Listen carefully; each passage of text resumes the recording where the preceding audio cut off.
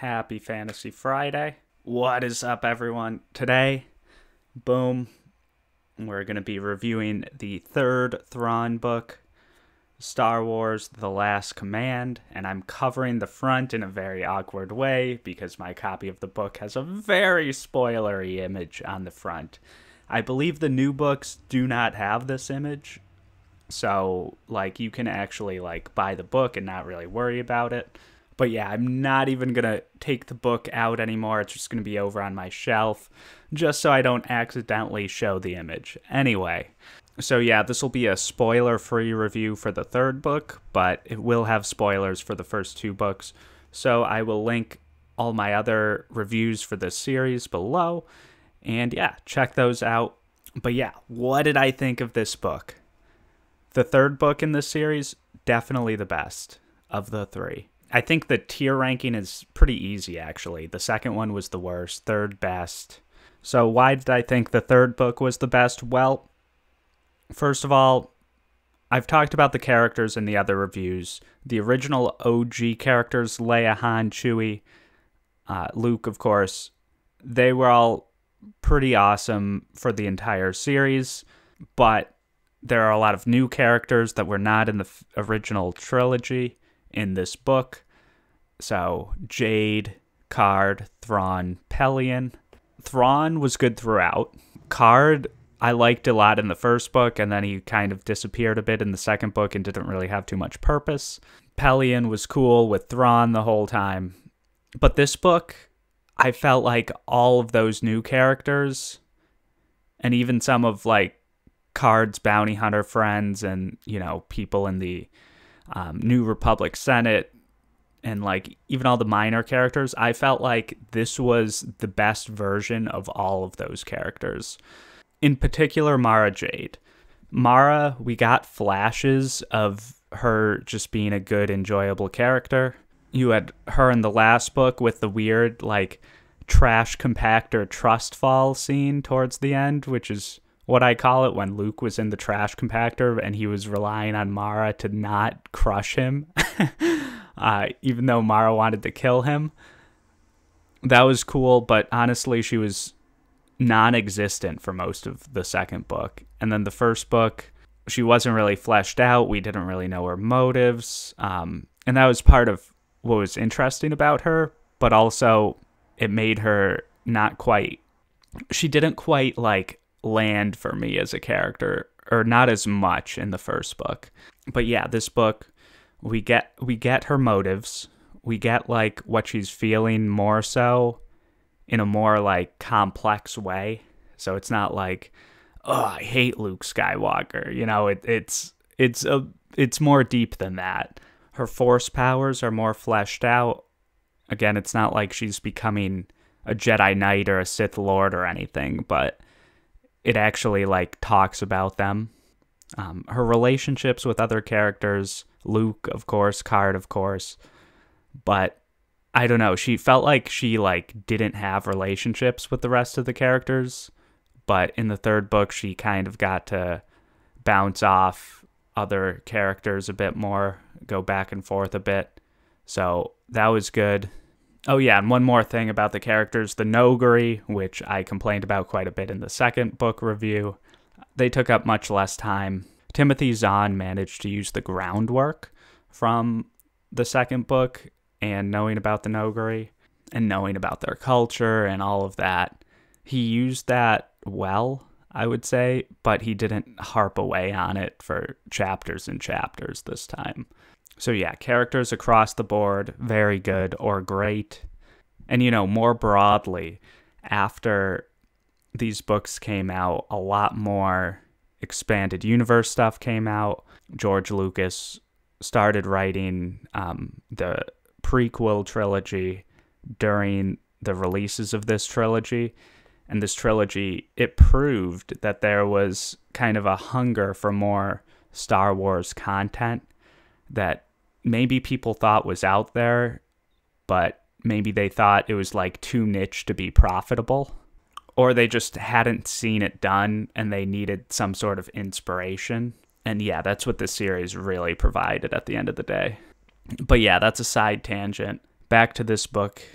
the plot was also the best in this book.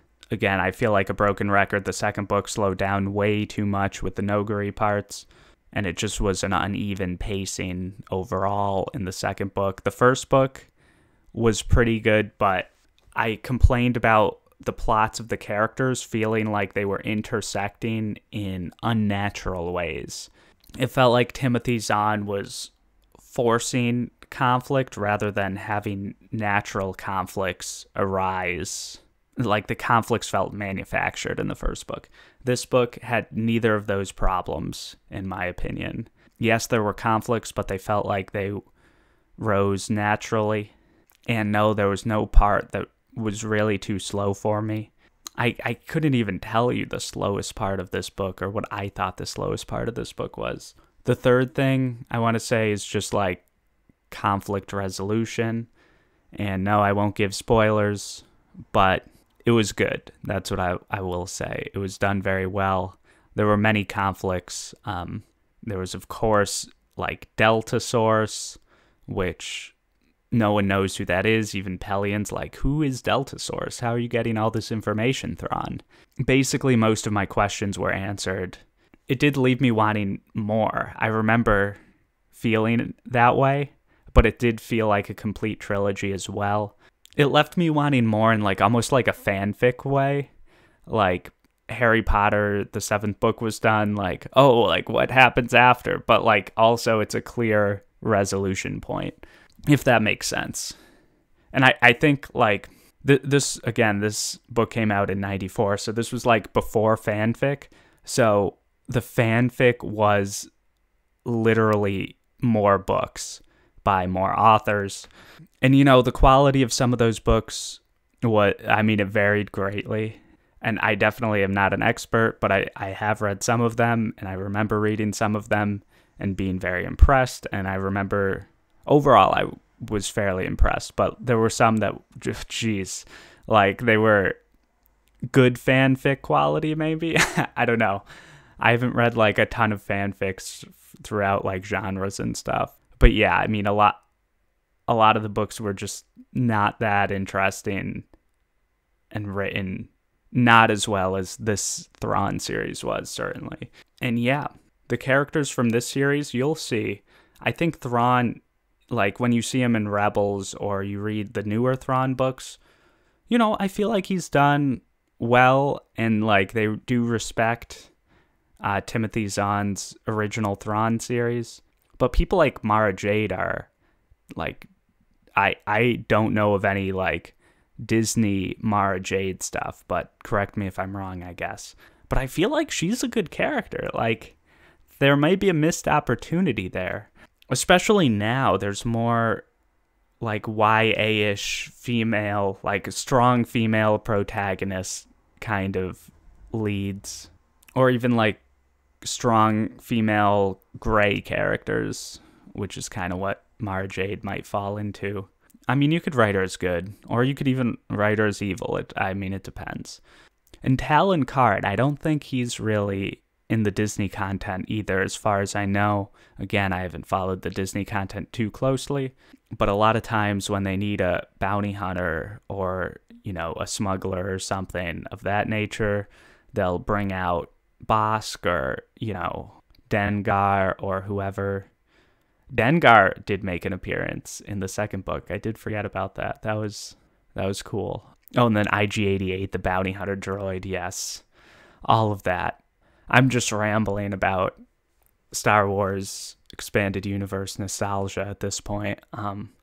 So yeah, I'll wrap it up because I could go on for hours and hours, and I have to get back to working from home today. So yeah, thank you all for watching. Oh, and happy Fantasy Friday. I forgot to say that. I may just like put that in. It'll be very unnatural. I'll just start the video. Happy Fantasy Friday. Jump cut immediately.